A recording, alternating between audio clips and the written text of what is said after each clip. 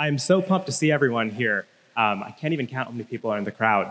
And I think to kick things off, there's no better way to do that than to reflect on what's gotten Airflow to where it's been so far, so we can talk about where it's going in this panel and some of the other panels. So let's dive in right here. Hi, everyone. My name is Elad. I'm Apache Airflow committers and PMC. I'm working for Amazon as a data engineer. Been in the project since 2018, I think. Yeah, that's me. I'm John. I'm the principal product manager for Amazon Managed Workflows for Apache Airflow. I've been working with Airflow for over 5 years now, and I'm glad to be here. My name is Rafa Bigac. I'm working for Google, where I work on the product called Cloud Composer, which is a managed service for Airflow. I have been working with Airflow for the last five years. Hi, I'm Ash. I've been involved in Airflow since 2017 and Astronomer since 2019, working mostly on Airflow open source. And hi, I'm Marc Lamberti, and I'm the head of customer education at Astronomer. And I've been creating learning content around Airflow since 2019, I think, something like that. Awesome.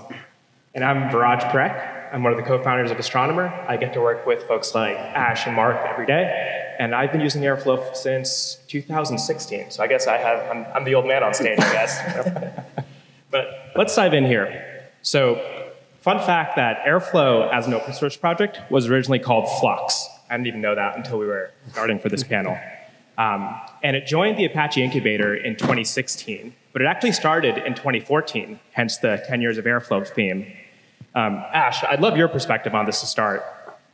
What do you think the fact that Airflow is open source, the fact that it's an open source project, how do you think that contributed to its success? It's massive. Commercial projects grow in a different way. The open source thing, I mean, you get like people like us, engineers, just going like, oh, I want to use that, and kind of almost getting into the back door in big companies. But it definitely started as a kind of all open source projects get a groundswell by early adopters and stuff. So yeah, and it's very difficult to do that paid. So it wouldn't exist if it wasn't open source. Yeah. So in addition to that, to add on top of what Ash said, I think open source, this is one thing, and the other very important aspect is that Apache Airflow is part of the Apache Software Foundation, and this is a very strong signal that this project or technology is in the hands of community. Apache Software Foundation also imposes certain processes like voting, controlling the introduction of the changes. So I think that it's very, very good ecosystem where Airflow actually can flourish. I think I agree with what you said. The fact that we're part of the Apache community brings a lot of value to the project, to the dynamic, to how it works. I think it works really, really well.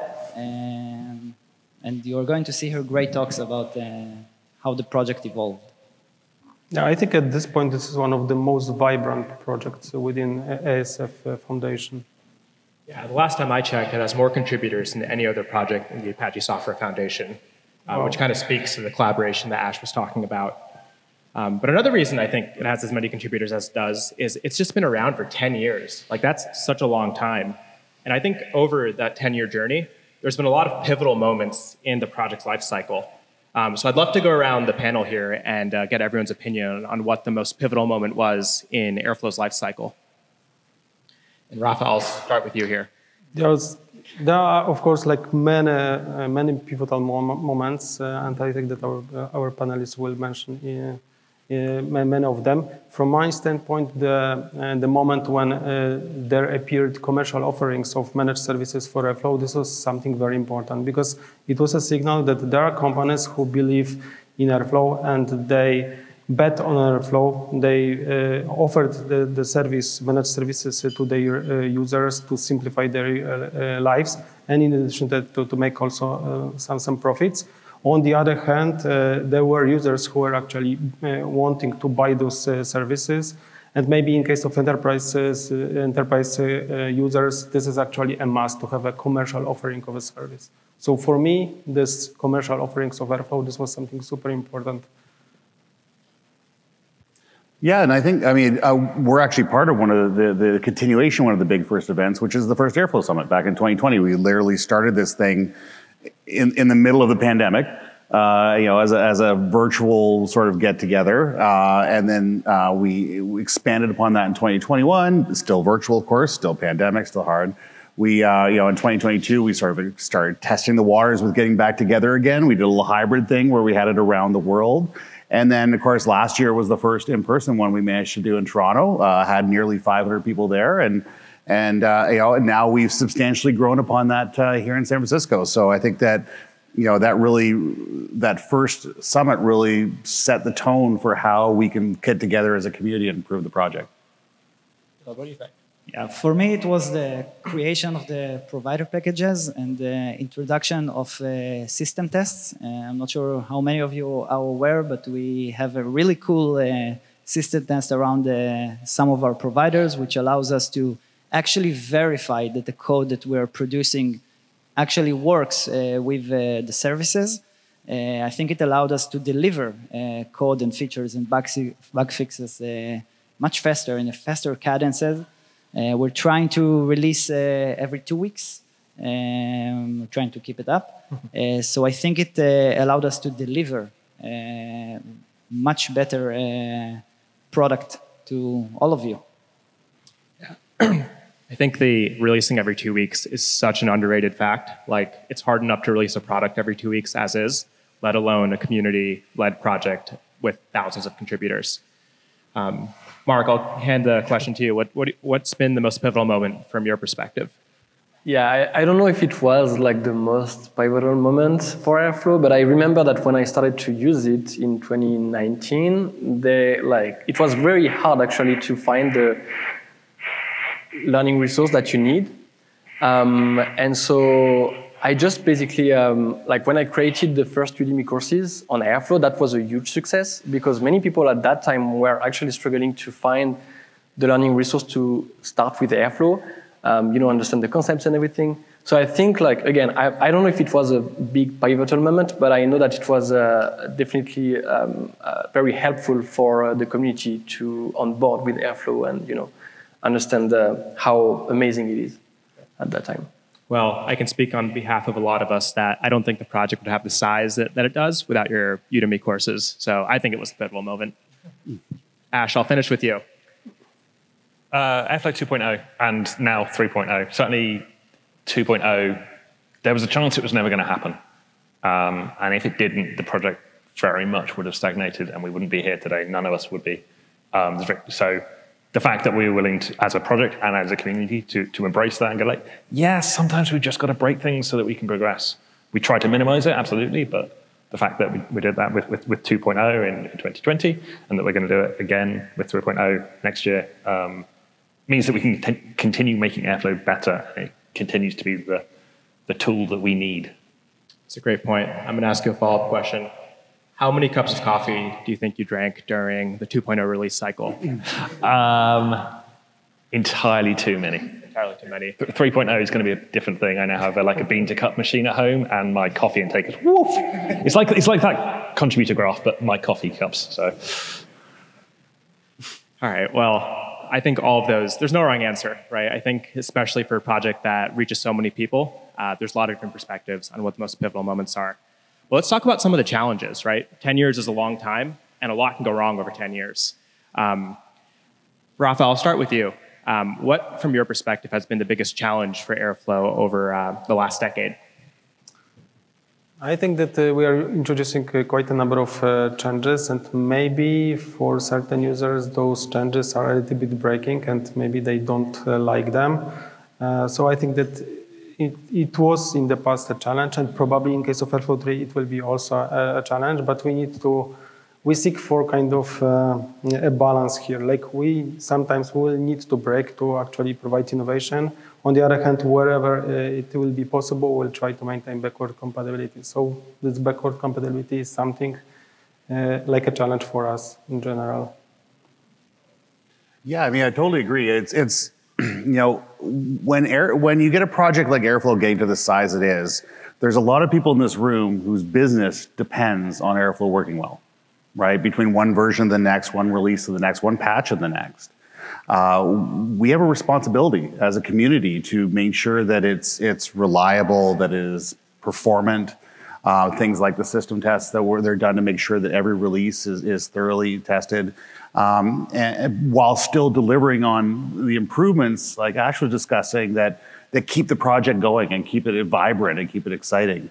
And that's a very challenging balance to strike. Like, you could just simply not add any features and keep it very steady, and it would work perfectly fine until everyone left because they were bored.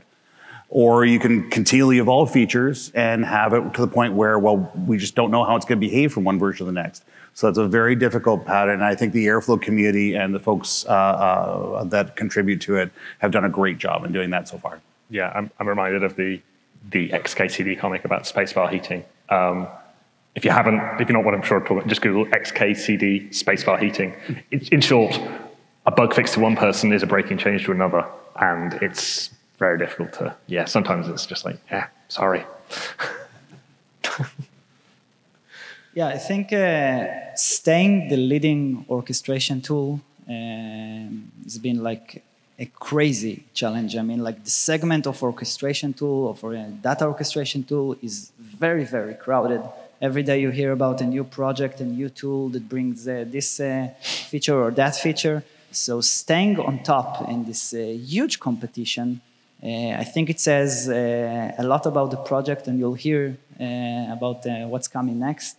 I think that is like the most challenging thing that we are handling. I think it's a really good point. I don't even know what the quote-unquote modern data stack looked like in 2014 or 2015, but it was probably 1/100th as big as it is now between all the different tools that are out there. Ash, what about you? I think they've all covered it, so +1. Mark, we'll finish with you here. Yeah, I think, honestly, I don't know if it is only related to Airflow, but the thing is, as we add new features on top of the project, like, obviously there is this growing complexity. Mm-hmm. And I think, like, one of the biggest challenges will be to actually keep up with that. Like, because ultimately, like, as a data engineer, you don't have that much time to dive in the tool that you need. And so you might miss like 80% of the features that actually will be useful for you. And so I think the idea is, okay, how can you make sure that the project grows while you are able to keep it still simple enough so people can just keep up with the pace, and make sure that the most important features are still well known by the users. I think this is where it's going to be very challenging. Does that make it? How much harder does that make it for you to make your videos? It depends on the feature and a lot of things, but I would say today it's okay. But again, like, as we add more and more things on top of Airflow, it's also sometimes a bit of a challenge for sure. Yeah, the line between beginner-friendly and expert-friendly. Exactly. I think that Mark, with all the changes or features that we are planning in Airflow, Mark is going to have the work forever, to be honest. Yeah. We'll just put a GoPro on you. Yeah. I want to circle back to something that John said a little earlier, where a lot of companies, their business depends on Airflow. If Airflow goes down or Airflow breaks or there's a break and change, people are at risk of losing their jobs, the company is at risk of losing revenue, and so on and so forth. I think that's a pretty heavy responsibility that I think everyone has mentioned through the panel. But I think the community reacts pretty well to that. And one stat I'll share from the Airflow survey from 2023 is that 87% of respondents said that the number of use cases they were using Airflow for increased over time. If something's not working, you're not going to put more use cases on there. So I'd love to know from this group, like, why do we think that is? Elad, I'll start with you on that side. Yeah, I think our strength is that some of us, at least part of our great community, is like data engineers that are building data engineering tools. So we're not just a bunch of people that are developing a software, we're actually, at least I am, using the software that I am developing. I think it brings a lot of value to the project. I mean, I can relate to any pain point that this great audience is probably feeling in their day-to-day. So the fact that some of us are using the tool that we're developing, I think it brings a lot of confidence into what we present. And I've had many cases that we introduced a feature and people told me, hey, this is exactly what I needed. How did you even come up with it? I didn't even think about it. And yeah, we thought about it because we're actually using the tool. We're not just developing it and bringing it to others. I think it's bring a lot of value. It probably relates to why we have so many use cases increasing over time. Yeah, that's a really good point. That user empathy is built into the folks actually building the platform. John, what do you think? So I think it's really a testament to how flexible Airflow is, that it really can adapt itself to any use case. Like we've got a lot of talks this week around Gen AI and large language models. There's talks this afternoon. There's a keynote tomorrow on it. You know, that didn't exist when Airflow was started. And the fact that Airflow can just happily do that use case shows how flexible it is. Now, the flexibility of Airflow is sometimes its downfall. I'm sure everyone here in the room has nailed in a nail with something other than a hammer before. And people do that sometimes with Airflow. They sometimes use that as to do things it's not entirely supposed to do. But in general, Airflow can bounce back and do really anything. People, we've seen folks using it for, DevOps and provisioning, and especially around and tied into the Gen AI use cases where you're provisioning a huge fleet of, say, Kubernetes containers or something like that. This is all things that Airflow was able to do because of its flexibility and its capabilities in there. And then we're also starting to see sort of the beyond scheduling use cases, right? The idea that, well, we're not really tied to a specific moment in time. We're seeing things, all the work around data sets and data-aware scheduling. There's a number of talks around that. I think there's some tomorrow afternoon. Shameless self-promotion. I have an event-driven thing after the morning break around really, again, beyond scheduling on that sort of thing. So, we're really starting to see where the work that the community has done to give Airflow that flexibility, and then what's more impressive is how the community has latched onto that and just run with it. How many times have you gotten on with a customer or something and they describe what they're doing in Airflow and your response is, wait, you're doing what? Absolutely. Occasionally it's with shock, but usually it's just impressive. It's just like, wow, I can't believe you did that. That's great. And that it's really, I'm always learning something new that somebody's be able to do with Airflow. Rafa? Yeah. So according to the responses in the last year's survey, 86% of the users actually don't customize Airflow. It's actually mind-blowing. Like, take into account all those various use cases and things that people are doing with Airflow. The fact that people don't customize Airflow and use it as it is actually very impressive. It's a huge signal to the community that the community does the good job. Like Airflow out of the box provides the capabilities that are useful for majority of the users. They don't need to do anything special. They just use Airflow. It's mind-blowing, to be honest. Ash? Yeah, we've got 1,600 different kind of integrations. That's 115 providers, 1,600 services we integrate with, and growing every day. It's just, if you want to do it and it's even vaguely related to data, you can do it with Airflow. So it doesn't surprise me that people's use are growing. It's Last but not least. Yeah, I just I don't know what conclusion to draw on that, but I was amazed by how many people are still using just like the Python operator, the Bash operator, the Kubernetes pod operator for everything. Mm-hmm. So that reminds me a previous talk, I think in the Airflow Summit 2023, that was about operators need to die. That's an open question. So I don't know. I just find that very interesting to see how many people are relying on those operators and only on those operators. And it looks like it's enough. So. Do you think that flexibility of all those different operators, do you think it's adding to how quickly use cases are getting put onto Airflow? Yeah, I mean, I think that's actually the beauty of Airflow is even if you don't have the operator you need, you can still create your own. And again, that opens so many possibilities, and that's why also I'm very confident in the future of Airflow. The sky is the limit, basically, or maybe Python is the limit, but so. Python's the limit. I think that's a double-edged sword there. Cool. Well, I'd love to spend a little time talking about the future, right? I think the results from the Airflow survey this past year were incredibly validating at the strength and breadth of the community. And I think there's a lot of great things going on that will make it so that the strength and size of that is going to be growing into the future, especially if we start talking about Airflow 3 and some of the other panels out there. So I'd love to know that, like, from the use cases that are being put on there, and John, you started with this, so I'll throw the question back at you a little bit. What additional use cases do you see being put onto Airflow kind of coming in the next couple of months and years?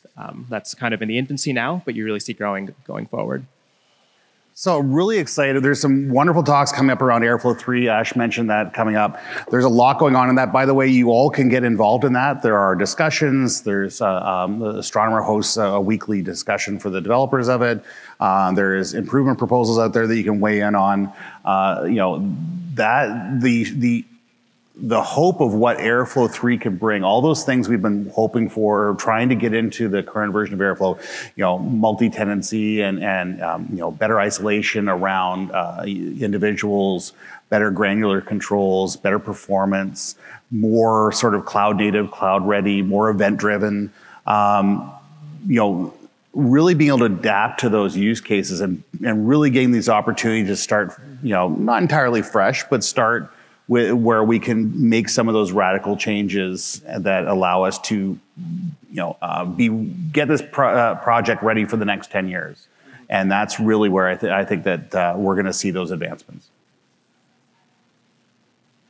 Mark, you probably see this more than just about anyone, right? Because you're making those use cases, you're making those videos directly for those use cases. I'm going to give you a chance to shamelessly plug yourself a little bit. What are some of the most recent videos that you've made around how to do things with Airflow? There's one in particular that comes to mind.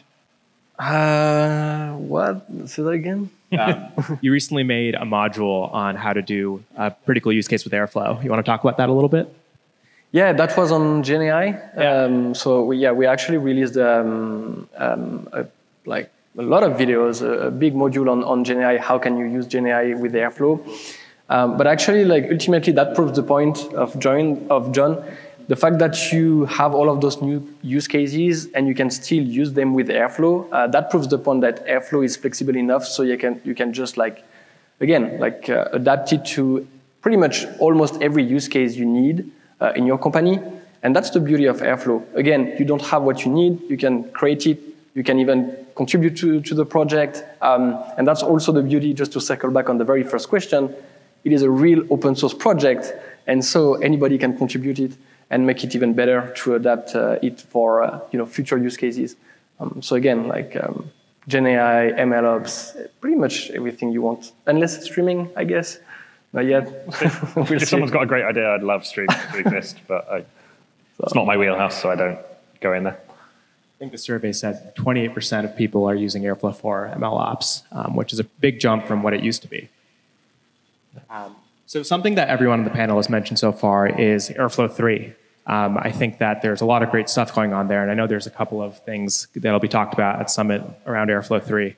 But Rafa, what excites you the most about Airflow 3 from kind of where it stands right now?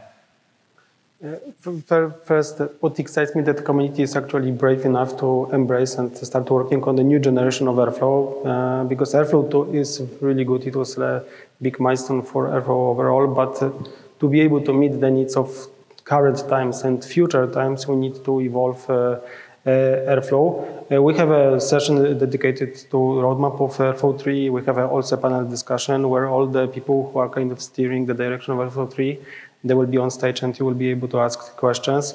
Airflow 3 is going to bring a lot of features that are like wanted features for a very long time. Like for example, DAG versioning. There will be a huge modernization of Airflow UI.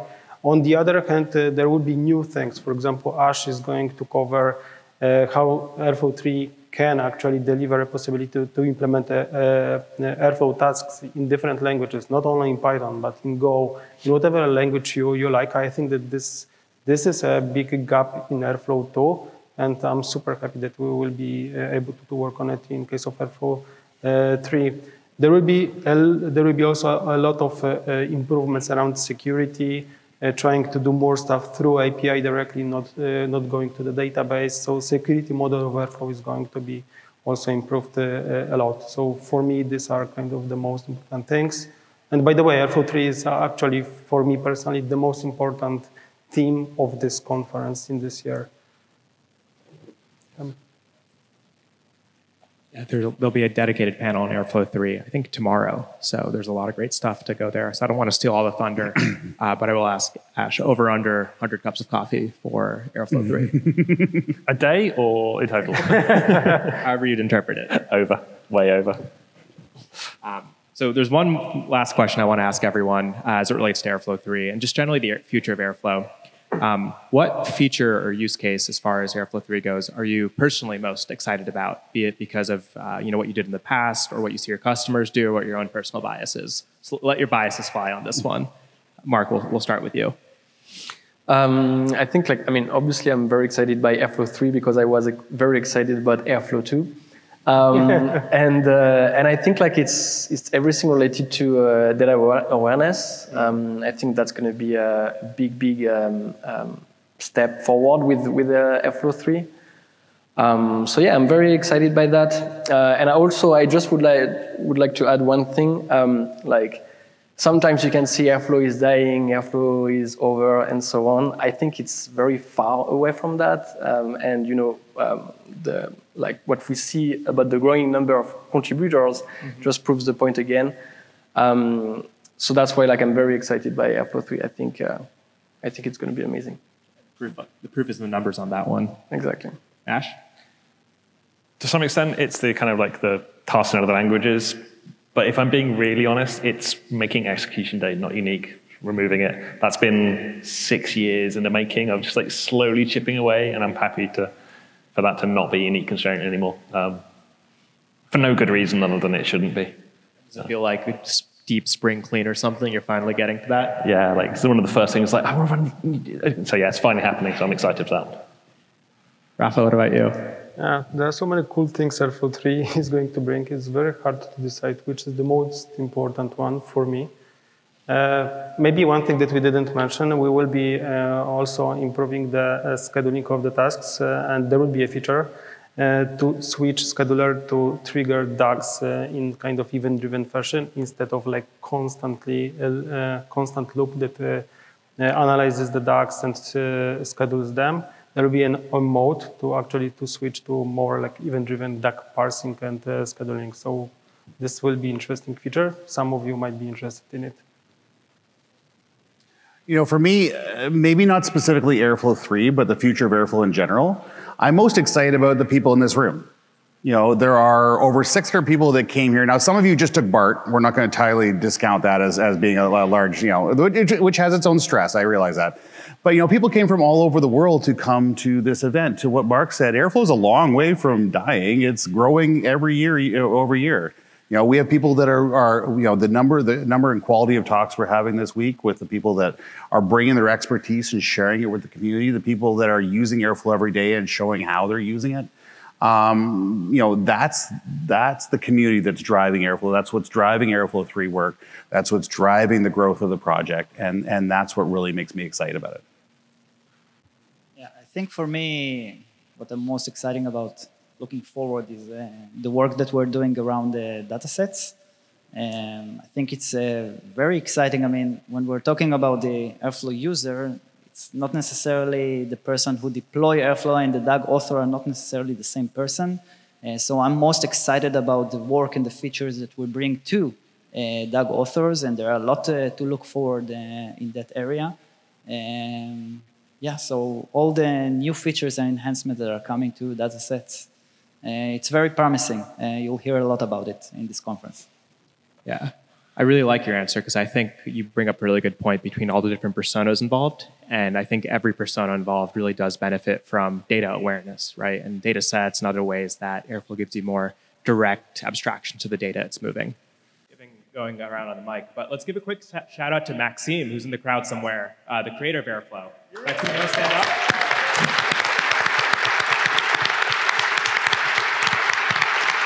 All right, thank you very much. And special thank you to everyone on stage.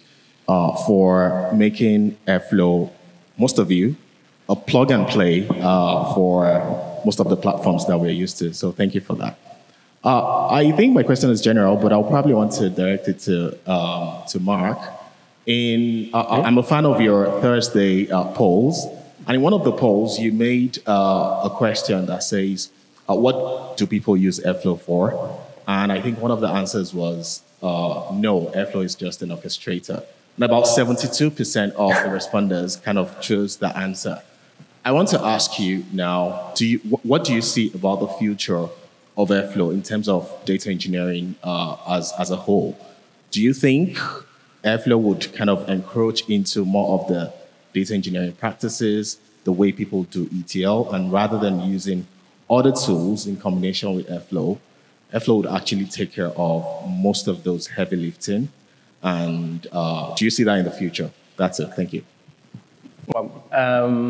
That's a tough question. I think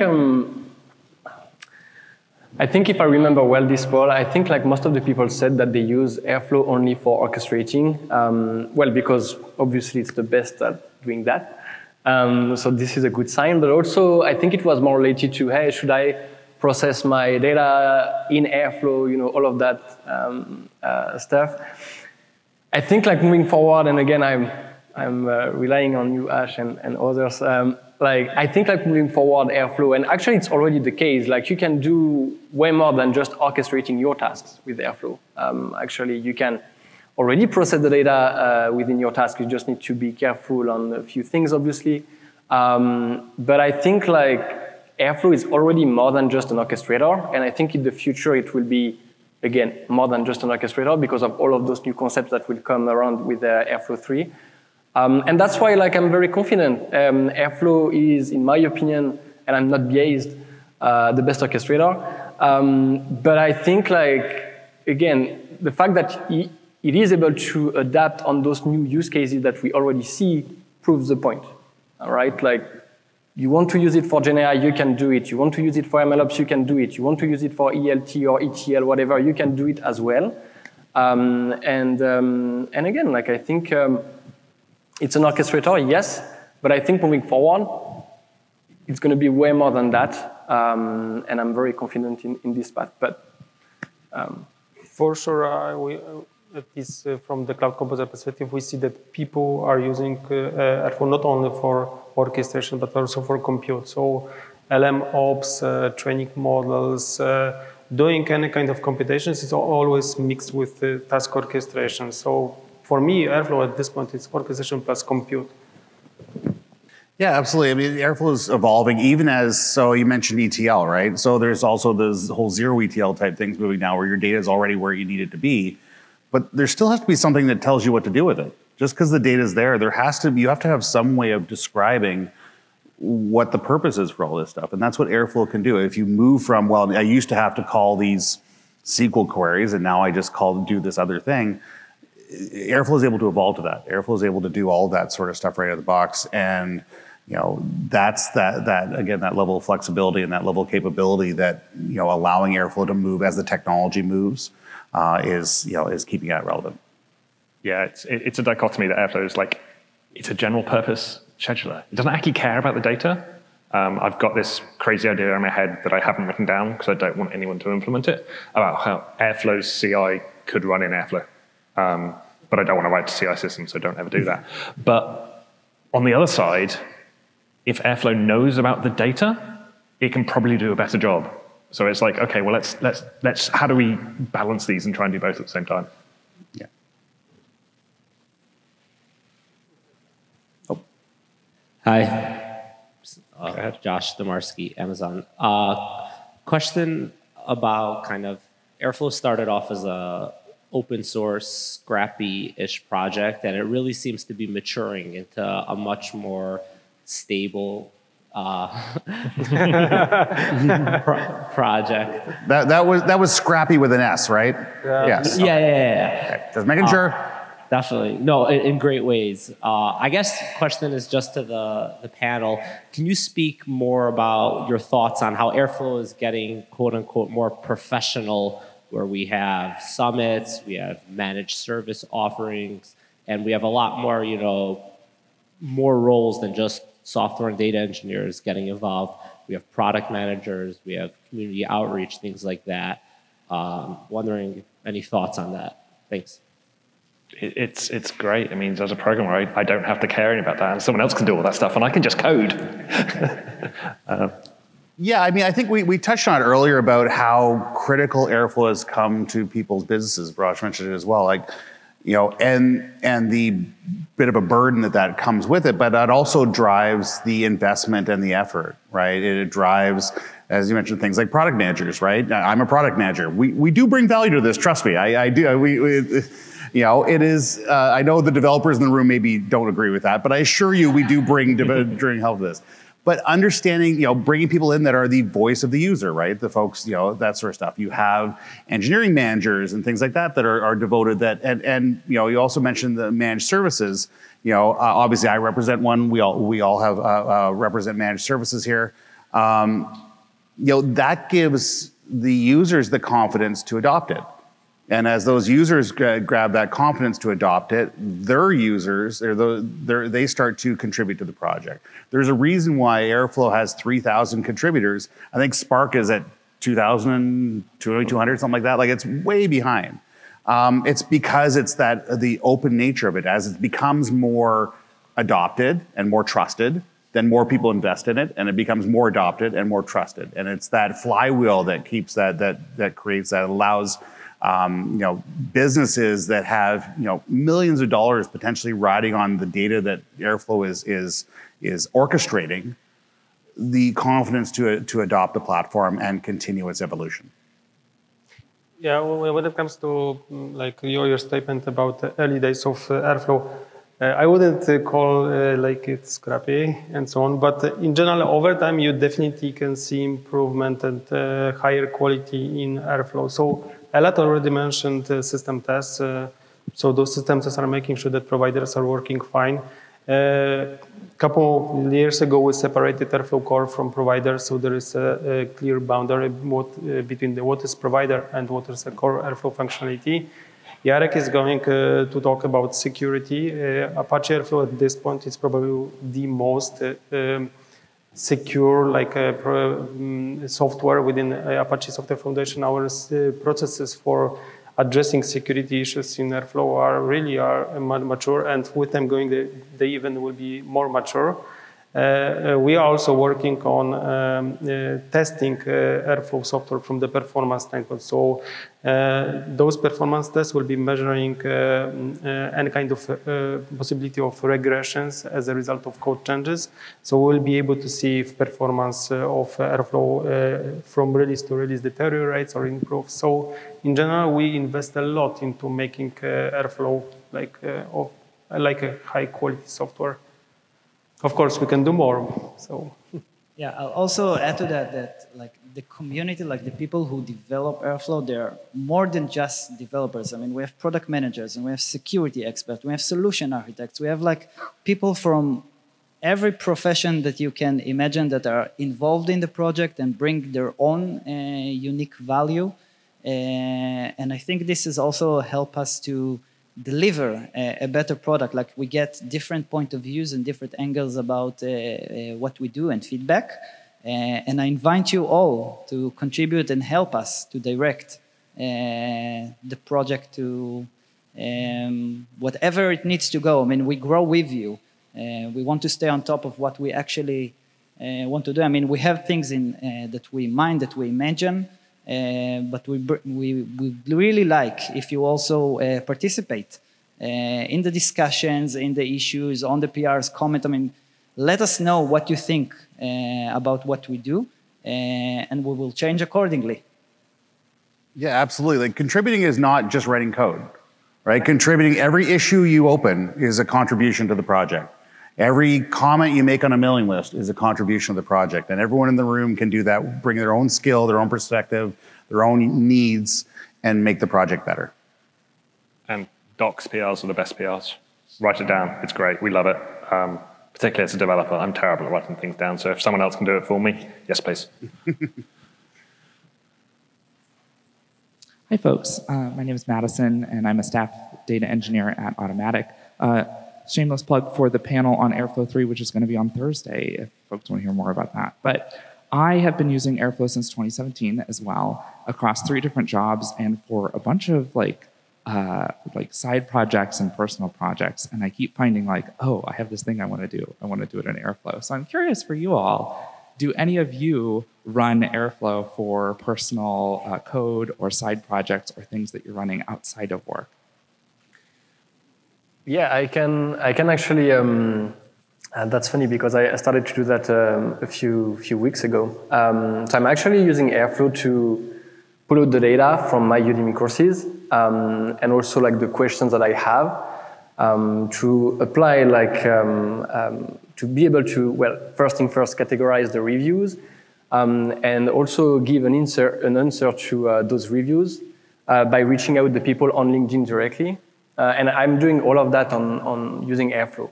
Another also use case that I'm trying to achieve right now is I have like many questions every day on those courses, and obviously it's a bit hard for me to answer all of those. And for example, using LLM and so on to at least have a starting point to answer those questions is something that I'm already doing as well with Airflow. So I'm actually truly using Airflow as